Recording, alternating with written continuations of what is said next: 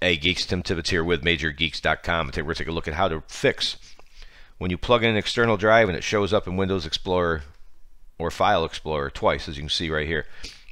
Best I can tell, this bug, probably a feature, is listing it under your fixed drives and also listing it under quick access maybe. I don't know. There's no reason really to have it twice, but there it is. So if this drives you nuts, we're going to get rid of it. We're going to do that with Registry Editor. So check the video description, find the link to this page. You can get this code unless you like to type out really long stuff.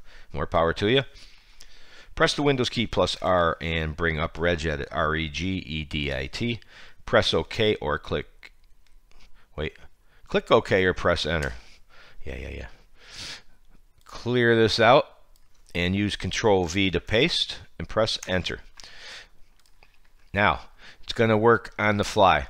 When we get down here to delegate folders, the last thing we showed you here, this key, this F5, FB, right here. Right click on that and click delete. Now while I do that, watch to your left, right here where the two drives are. I will now click delete. And it's gone. And the beauty of it is, pull it out, put it back in. It's not temporary, it's permanent. It's gone, as far as I know.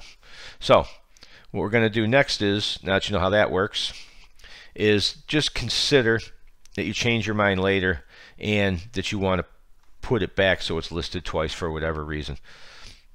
Different strokes and all that, you know what I mean? We're going to highlight this. You can highlight it down here on the page or highlight this part right here. Right click and copy. Bring your Registry Editor up and go back to Delegate Folders. Right click and select New Key. I should have left this up in the background. I have to rename it now, but so you should collect a new key and name it exactly what you deleted. Watch the left side and I press Enter. There you go. So for some reason you miss it. Me, I don't miss it. I'm getting rid of it. There you go. Pretty easy to do, right? So that's how to get rid of File Explorer or Windows Explorer showing you two drives when you have one plugged in. And it doesn't matter which drive you click on if it's down there, so if you were wondering, no big deal, you know. As always, people, thanks for watching. Click subscribe, throw me a like. It's always appreciated.